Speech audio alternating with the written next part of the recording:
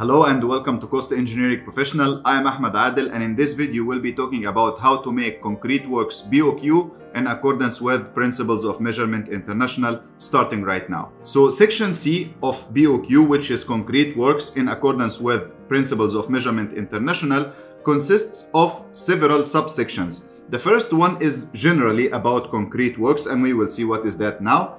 And we have the poured concrete, we have the reinforcement, shuttering, precast concrete and pre-stressed concrete, and some sundries or miscellaneous small items, let's say. So generally when you are talking about concrete works, you have reinforced concrete and you have PCC or plain cement concrete or plain poured concrete. So each of these two must be described. So reinforced poured concrete and plain poured concrete shall each be so described. You have to describe it is a reinforced or PCC, then you list down your items under that. And this is a general thing when it comes to concrete works. Poured concrete required by specification to be placed, compacted, cured, or otherwise treated in a particular manner shall be so described. So if you need some special treatment or placing or compaction or anything for your concrete works, then in that case, this has to be described in your BOQ. So if you are looking for ready-mix concrete, you have to specify that supply of ready-mix concrete, and it has to be vibrated by so and so means and so on. It has to be treated by so and so means. So all these things should come in your description. When it comes to the deductions, no deductions shall be made for voids less than 1 cubic meter, nor for the volume of any reinforcement or structural metal enclosed in the concrete. So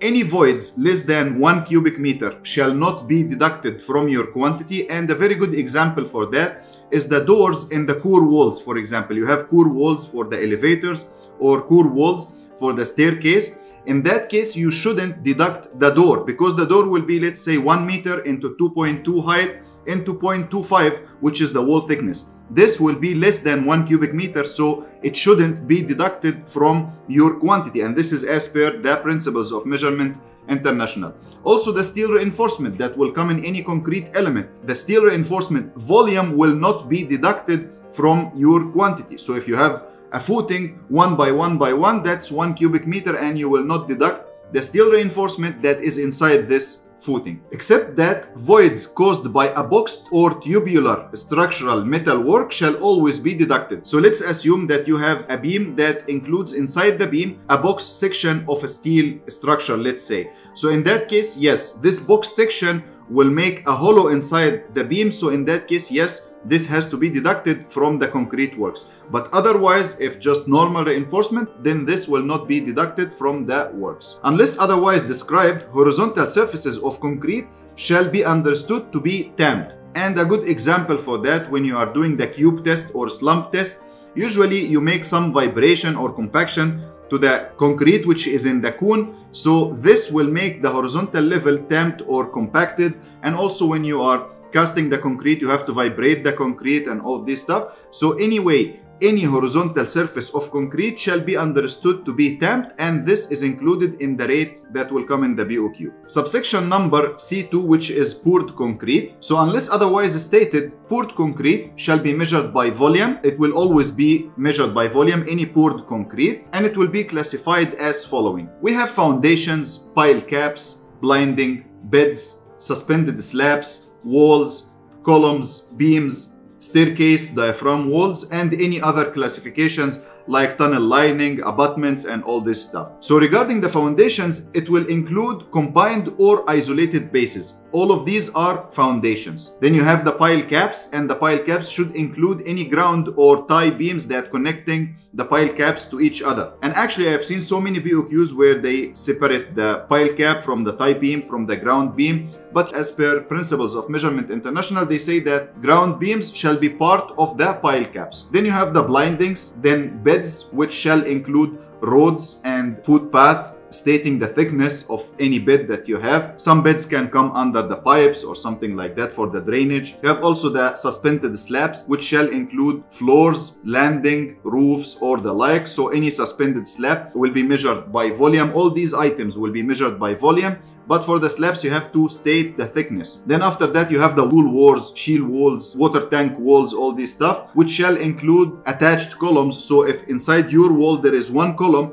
this will be calculated in the walls or as a part of the wall, stating the thickness. Then after that you have the columns of the building itself. Then you have the beams measured below the slab. So whenever you are measuring a beam, the beam will be measured in cubic meter, and you will take only the volume that will be below the slab, because when you are measuring the slab itself, you will measure the slab from the edge. So the remaining part of the beam, which is below the slab, this will be your quantity for the beams, and this is as per the Principles of Measurement International, as we are seeing here. Then staircase, which shall include steps and strings and all this stuff. Then diaphragm walls, which is a type of shoring, but if the type of shoring is diaphragm walls, then it has to be measured under the subsection number 2, which is poured concrete in concrete works BOQ, which is section C. Then other classifications like tunnel lining or bridge abutments, as may be appropriate, these also will come under your concrete works BOQ. Continuing the subsection number 2, poured concrete. So poured concrete, suspended slabs of special construction, including floors, landings, roof, or the like, shall be measured by area. So if it's a suspended slab, but it has a special construction criteria, then in that case it has to be measured by area. So covered or troughed slabs shall be so described, giving the details of solid margins or the like. So if you have any, let's say, Hordy slabs or hulu core slabs or this stuff, then you have to measure them by area, and you have to state the thickness. And if there are any outer margins or beams or something like that, then these has to be specified, and the details must be given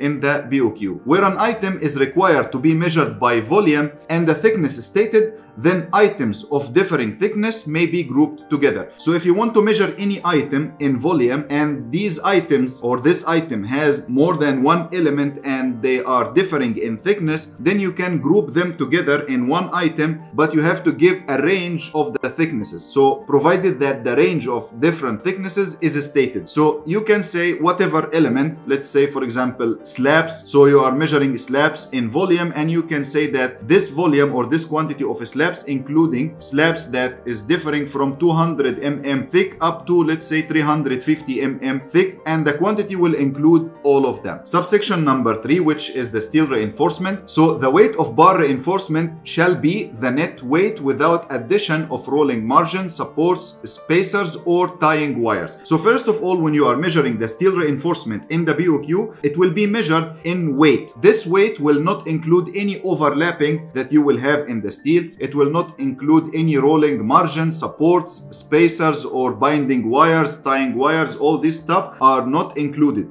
If you have in your slab, let's say 100 kg of steel, that's it. So 100 or 1000 or whatever, that's it. You are not allowing for any overlapping for the binding wire. All these additional weights will not be part of your BOQ quantity. The quantity is only the steel reinforcement. Theoretically it is measured, and this is similar to when we have discussed the excavation, when we said that when we are measuring the excavation, it has to be the exact volume that will be replaced by a concrete element. Same here, the exact, let's say, weight of the steel that will come in the slab, not considering any overlapping or anything like that. Bar reinforcement shall be measured by weight, stating the diameter. So if you have 8 mm, 10 mm, 12, 14, 16, and so on, then you have to give these details in the BOQ, and you have to give the weight of each diameter. So from each diameter, how many kgs are there in that project. So bars of differing diameters shall be given separately. So as we said, you will just make 8 mm, 10 mm, 12, 14, and so on. Continuing the reinforcement,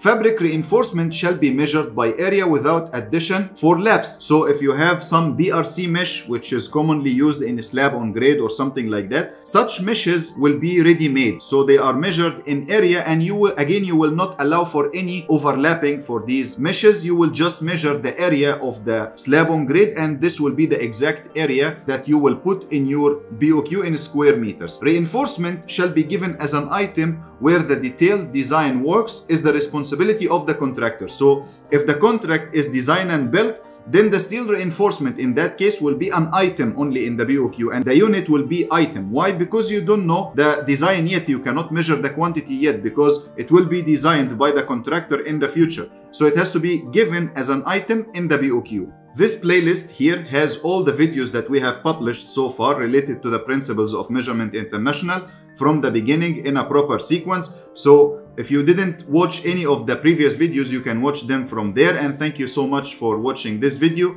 and I'll see you in the next one. Stay safe and happy Ramadan, by the way. Take care. Bye bye.